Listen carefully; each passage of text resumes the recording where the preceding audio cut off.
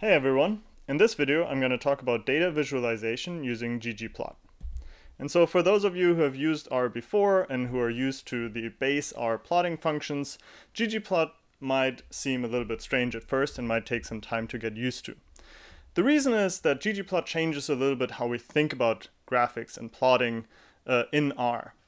While base R is basically centered around types of plot like a bar plot or a scatter plot, ggplot kind of conceptualizes plots based on a so-called grammar of graphics. And that's also where the name ggplot is coming from, GG for grammar of graphics.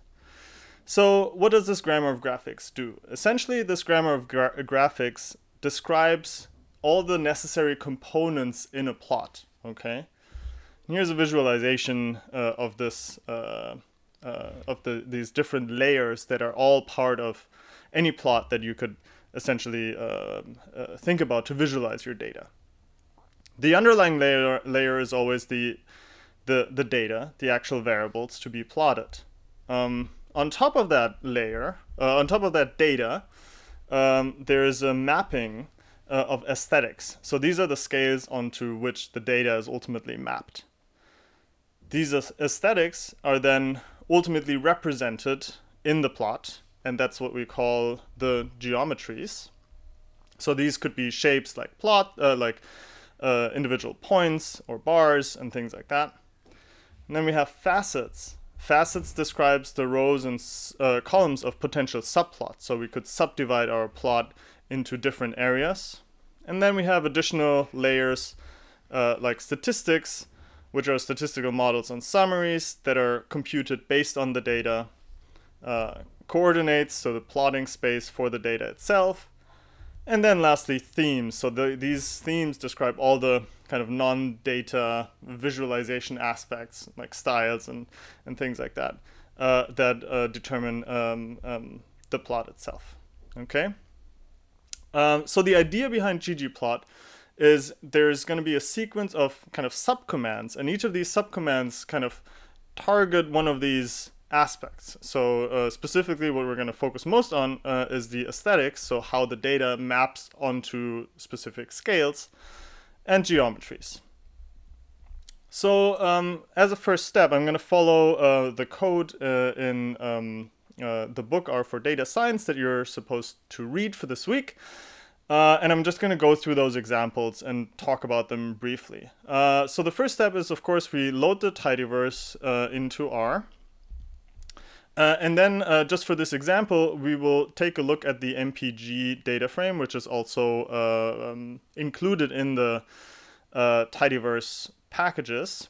And this data frame is a data set of car models and some information about those cars.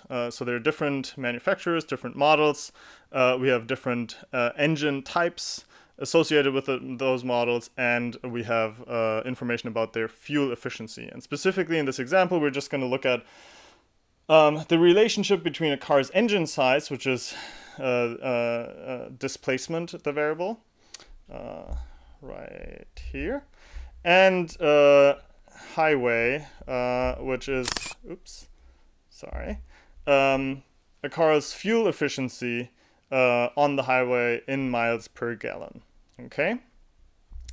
So now what do we need to do to create our first ggplot? And as we go through these examples, always kind of think about these different layers of each plot that are kind of included in the grammar of graphics, right? So every ggplot consists of at least one data set. Of course, we need some data to plot. We have at least one aesthetic mapping. So one mapping of data onto certain scales that we want to use to visualize our data. And one geometry, so some shape that ultimately visualizes this, okay? And so in this first ggplot call, we have these three components. First, MPG as the data set that we're using in our ggplot call. So there's this first argument that I'm highlighting here. And then we include information about the aesthetic mapping.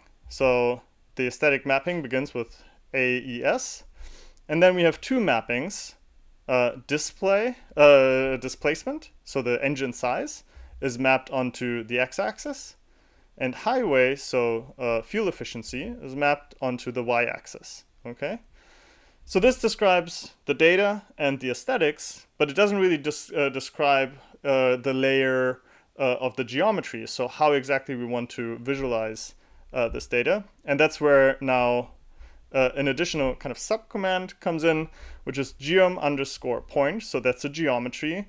Specifically, we want to kind of visualize the data using points. So this is going to be a basic scatter plot. Okay, and you combine these different layers, so to speak, by adding them together in a ggplot call. Okay, so if we run this command, and I should say, I noted this in my last video, I uploaded all the code that I'm using for this video and all the other videos on our Studio Cloud, so you can directly copy that project, and you'll have the data there.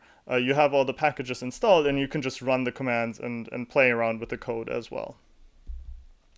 So this is the result. As I said, it's going to be a basic scatter plot where now we have on the x-axis the engine size, and on the y-axis the fuel efficiency, so miles per gallon. And of course, what we see is a negative relationship.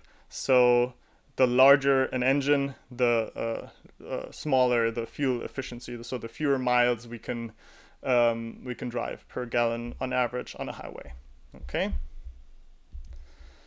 So this is the basic structure. And as I said, we can now, in changing plots, we're not thinking about, in base hour, we would, use a plot for a scatter plot or a bar plot or something like that, a different type of command. Now what we're doing, we're just changing different aesthetics, or we're changing different geometries or different elements that are kind of components of a plot.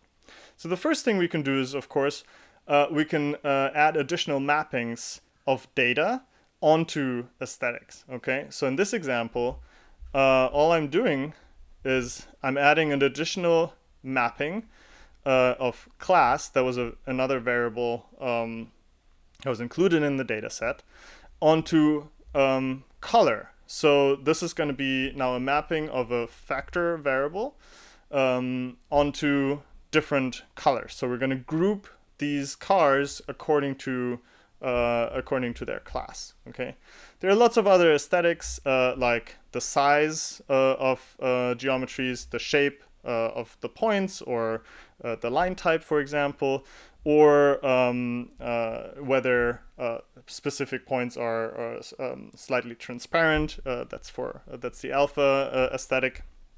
But in this example, we're just going to look at changing the color depending on class. Okay. And so this is the result. It's the same scatter plot, but what we see now is an additional legend here. And we see that there are different classes of cars that are included in the data set, two-seaters, compact, minivan, and so on. Okay, so it's quite simple to examine groupings in data frames and relationships within those groupings within ggplot. As I mentioned, another basic layer in the grammar of graphics is facets, which determine the rows and columns of subplots. Right, so if we want to add facets, one thing we can do in this case, and there are other similar commands, but one basic way of adding facets is this facet_wrap command. Okay, and so what this does is it basically divides the original plot that we had here into subplots according to the variable that we looked at just in the previous plot, class. And we have an additional argument here saying that the number of rows that we want to look at is 2. Okay, so if we run this plot, we have the same separation of observations in different car types, but now instead of coloring, we're basically just dividing the plot into different subsections, into different subplots to show the relationship between car engine size and fuel efficiency. Depending on the underlying data, we can also choose different geometries to visualize the aesthetic mappings. So up to now, we only just used geom point, so basic scatter plots. but we can also use other geometries that are available to us. And one example, one example that I'm going to look at here is geom smooth, which is basically just fitting, in our case, a lowest, so kind of a non-parametric fit in this data. We could think of other, there are other fits that are available in geom smooth. We can, for example, directly kind of include a linear regression line or something like that. But in this case, we're just going to look at a lowest fit. Okay, so if we add this geometric, instead of the individual points of the data, what we see is here the kind of local average smoothed fit using lowest. Okay, again, on the x-axis, we have the engine size, and on the y-axis, we have the fuel efficiency. Okay, and the important point is that these layers can be combined, right? Different geometries can be combined, different facets can be combined with geometries, and so on, right? And so you can think about different ways of combining all these different layers and components of a plot to ultimately create the visualization that you want to achieve, right? So in this case, if you look at this command, again, we're starting with ggplot and our data. We added an additional aesthetic. Now we're mapping color to DRV, and we're adding two geometries. On the one hand, we're adding points, so that it's going to be a general scatter plot, and we're adding our smoothed local average fit. And this is what we're going to see. So now, so DRV is a variable that describes whether the car is a four-wheel drive or front-wheel drive or rear-wheel drive, so 3 different categories. We have our points, our scatter plot, now divided in these 3 different categories. And we have our lowest fit that is now also divided into these 3 categories. Okay, so we have a separate lowest fit for each of these 3 kind of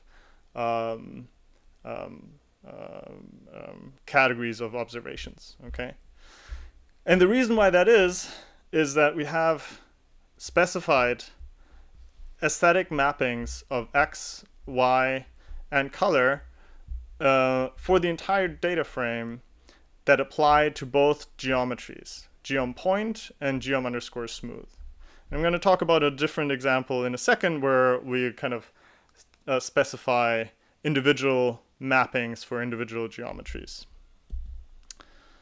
In fact, that's the next slide. Okay, so we can also specify individual aesthetics or aesthetic mappings for specific geometries. Okay, so this is the same example. If you look at the code, the only thing that changed is that the mapping of the DRV onto color is not included in the main ggplot call, but it's now included in geom underscore point. Okay, so before I click on the next slide, just think a moment about how what your expectation would be with changing this command just from kind of moving this argument from up here into down here geom underscore point. And this is what it looks like. We have our color mapping that is still applicable for geom underscore point. So we have the points colored according to the DRV variable. But geom smooth, our smoothed average, or lowest average, is now based on the entire data set, because we didn't include this grouping or this color grouping in the overall aesthetic mapping. Okay. There are a lot of other things that we can do, additional layers that I didn't really talk about. One additional layer that I mentioned early on is statistical transformations. And for this, we're going to look at a different data set, diamonds, which is also included in the Tidyverse or loaded with the Tidyverse package. And this is just a big data set of different diamonds and information about their cut, their color, clarity, and price. Okay.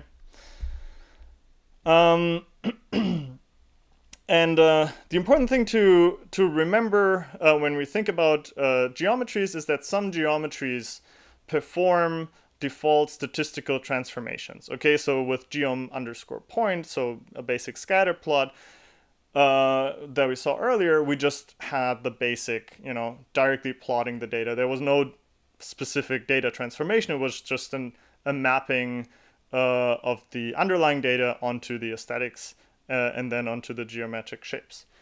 When we talk about other geometries, like a bar plot, ggplot performs a default statistical transformation.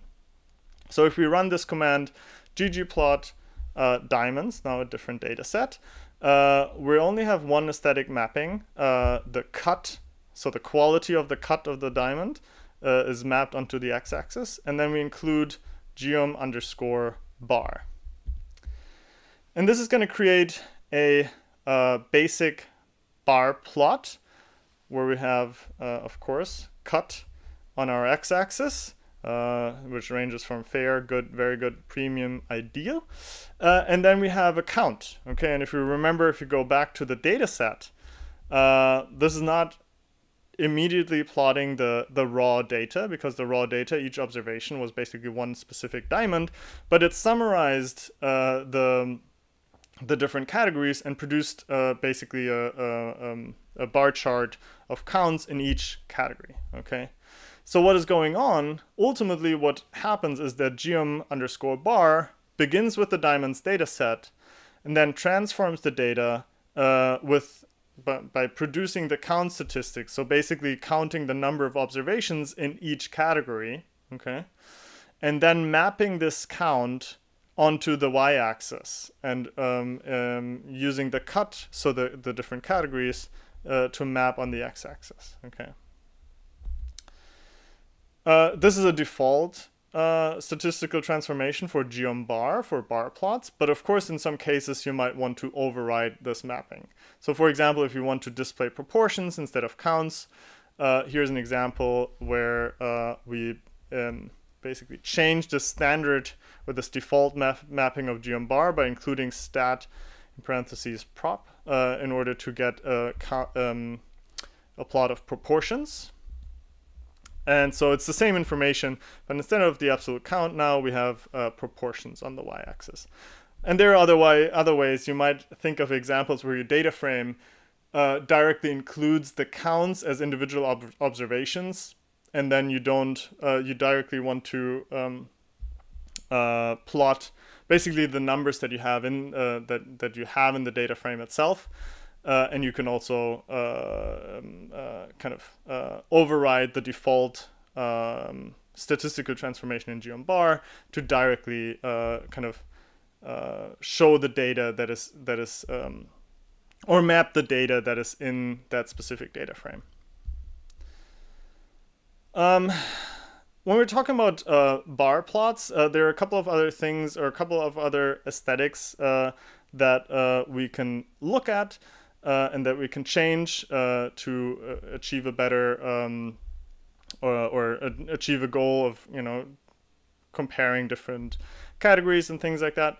One useful thing is we can add a fill aesthetic to the bar chart that maps onto an additional variable. So in this case, we're adding the variable clarity, so about the information about the clarity of the diamond as the fill aesthetic. And if we do that, essentially what is happening is that the bar plot, it's still the same bar plot, but now each bar is divided into subgroups according to the specific clarity rating. Okay. The default behavior here is that the bars are stacked, so the initial ultimately the total count is still the same that is displayed, or was displayed in the previous plot. And we can change that default behavior. For example, we can include an option position is equal to fill. If we're more interested in comparing proportions in each category across these groups, what happens here is that we're not looking at the bar chart with total counts on the y-axis anymore, but instead we're kind of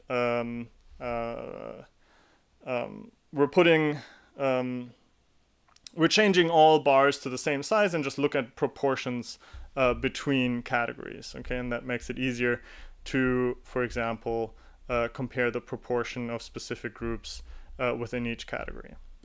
Another thing we can do, for example, is rather than stacking the bars, we can place bars next to each other. And this is by including this argument position equals to dodge. And if we do that, we have a nice little histogram, or a nice little bar chart where each of the categories now has an individual little bar, and they're stacked, or they're, instead of being stacked, they're positioned next to each other. All right, so this is all for ggplot for now. We'll have another whole workshop that will be focused more on data visualization sometime later in the semester. And in the next video, I'm going to talk about data transformation using dplyr.